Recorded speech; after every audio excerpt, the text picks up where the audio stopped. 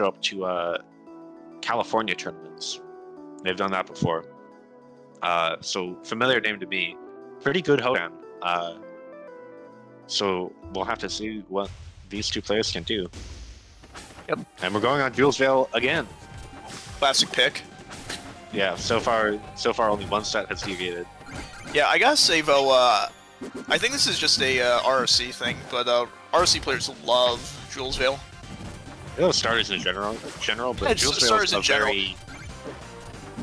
I remember commenting a stream, and my co-commentator like went a little crazy because we saw Jules Vale, I think 10 times.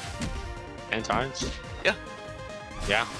That's not. That's and he was just not like begging, please, pick something else. But I don't mind it. Good stage. It's a good stage. It's a very common starter pick, I'd say, just because it's so neutral. Right? I would say it's very good for filling out your opponent too. Yeah, like there's not really a lot of weird things happening to get in the way. It's very basic layout, very basic blast zones. It's plain and simple. So, as much as I sometimes grow tired of it, I cannot blame anyone for picking it. Yep. So here we have the Hodan Shovel Knight matchup. So how do you think Hodan wins this? I don't know if he does necessarily. Hodan does struggle a little bit with destroying characters. I definitely, that's like a 40% chance that he loses this matchup, though, I'd say, because against a character with like Shovel Knight that doesn't have the greatest neutral, Hodan's own limitations with like movement become a lot less pronounced. And I think Shovel Knight struggles a lot in this matchup until he gets gloves. At that point, it can become like neutral, like kind of 50-50, maybe even in winning a little bit. But if Hodan can get those early stocks and just not let him get that money. Yeah, and boy can Hodan get those early stocks, but the question is, will he right now? Going for the Dynamo Mail. You love to see the sweat boosted up B. Yeah, so that's the Hodan. They do call that the Hodan. Going for these sort of one wave down Bs. I definitely think Hodan can have a much easier time as guarding SK with like EX fair than most characters can. Like he doesn't really have to care about all those like side B wall bounce, up air, up B sort of. The trickiest part is just getting Shovel Knight off stage. Yeah, I definitely think so. Shovel Knight's boxes are probably pretty good at stuffing out whatever Hodan's trying to do. And goes for the armor instead of equipment. Oh, into the upstrong. Very nice. Yeah. And the pretty even game. 66%, like definitely very doable. Yeah, this was looking like it might have been a 3-stock earlier. Seems like Dynamo Mail has love to see the adaptation. Nerf SilverCyanide, if anything. Yeah, ooh, definitely. And catches it down tilt. It's a 4-strong, getting rock out.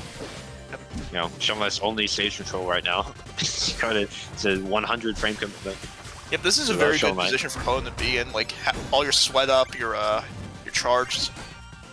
Yeah, maybe going for an up strong or something there, but can he get caught out by the shockwave? Shovel Knight up B shockwave definitely a little tricky to get around just because you can't really tell where it is. It's like an invisible-ish hitbox.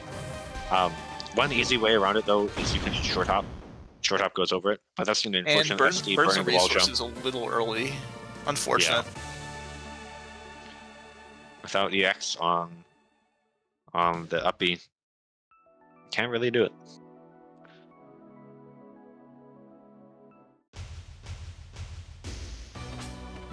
All right, so we're going to Spirit Tree. Hopefully, if biopticpuma is going to make this back, we're going to see some very early up B kills on this stage. Yeah, I gotta be honest, if I was playing Shovel Knight, this would be one of my go-to bans. Probably this, maybe Forest Floor, probably Tempest. Yeah, Forest Floor is not a stage you want to play against Hodan either. Definitely. I mean, maybe it's possible that SK can get around like the recovery issue a little better with those side platforms, although so far that hasn't really been a problem for SilverCyanide, because biopticpuma's just not really been in position to punish with those EX fairs a lot of the time. Yeah, I think Puma's playing a little bit nervous, like not really going for those parries, Yeah. Especially on those slow, predictable moves, like Shovel Knight recovery. I mean, there's a lot Hodan can do about it. It's just you have to risk a little bit to do it. Yeah, and going for the armor, guys, it's an interesting move. The thing I've noticed a lot about armor is, I don't know about you if you ever use it, but kind of subconsciously conditions you. Where it's like I have to start going for down airs. Yeah. And then and then you get your charge. And you're like, well, I have to use a smash attack now. Yeah, yeah. It's very hard. It's like, well, I bought it. Yeah. That's why I usually go for gear first, gear or gloves first. That makes sense. I mean, you definitely do lose the utility. Like, if you buy the item second, then that means you can use neutral B to gather gems all the way until you have the gold for everything. Not really the case if you buy the item first, because then you lose neutral B, but there's definitely a lot of value in that. They are cheaper. They can, in some cases, be more valuable than armor is. Simply Dynamo Mail, not usually the better of the two, but maybe a preference for SilverCyanide. Maybe it's just good in this matchup, you know? You want to out Hodan, you use like freaking Bear up strong. It's basically down the up B. It's going to be up air, so SilverCyanide with a pretty confident lead. I will say though, that is a very nice. That is a very nice thing in this matchup where you can do down air on the sweat. Yeah. To get your charge. So it's a very nice way of punishing Hodan. For just like setting those up, yeah. And I mean, we haven't seen that for a bit from biopticpuma, just trying to get the spears out. Yeah, you definitely want to like work on your sweat position against Hodan, because if you're very nice up air chain, barely within that hitbox. Yeah, if you can get all of your sweat set up in the exact right place, you can like use Tornado to get a lot of percent off, especially early percent. I've seen some Hodans just spam Tornado, and it can be very effective. Yeah, that move, I swear, it's just like, when you try to parry it, it stops moving until the parry is done. I can't do it, man.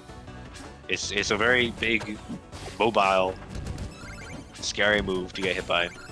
And that's really what you're setting up spirits to do, is to get that move, because most of the other variations aren't great. Down B is okay, but you've got to do a little bit of call out with it, and Nato's just really broken. Beautiful early stock. Yeah, with the backer off the top. Yeah, I'm surprised we're going same stage. Yeah, I mean, we were saying this is probably a pretty Hodan favored stage, so I don't necessarily blame Puma for this. And there's the up B. Going right back at it. Doesn't get the charge, but does not need it. Mm-hmm.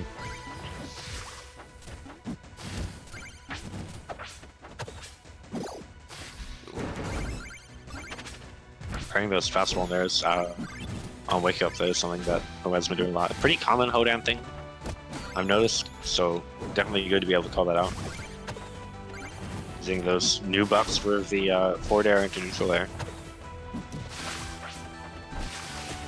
Yeah, cut out that time. Trade. Brings the sweat. Really rolling through that, yes, fair. Going for the back air again, but it's a rough position to be in. Situation. Getting gold armor, okay. Okay. I mean, you weren't getting that much off Dynamo Mill anyway. Who knows? Maybe those jumps make it just a little bit harder to tell what you're doing. Yeah, I guess so. Not really, not at all. No, not really. Even really. It's gold armor. It's pure flex. It gets a little greedy with the parry. Okay. DI out That's always the worst feeling in Rivals, where it's you parry someone and you charge your smash attack just long enough that you get counter parry. Oh, but the unfortunate down being the other way. That's going to be a 3-0 from SilverCyanide, sending biopticpuma into losers and advancing on to winners finals to face Pinden, I believe. All right. I see Koa again.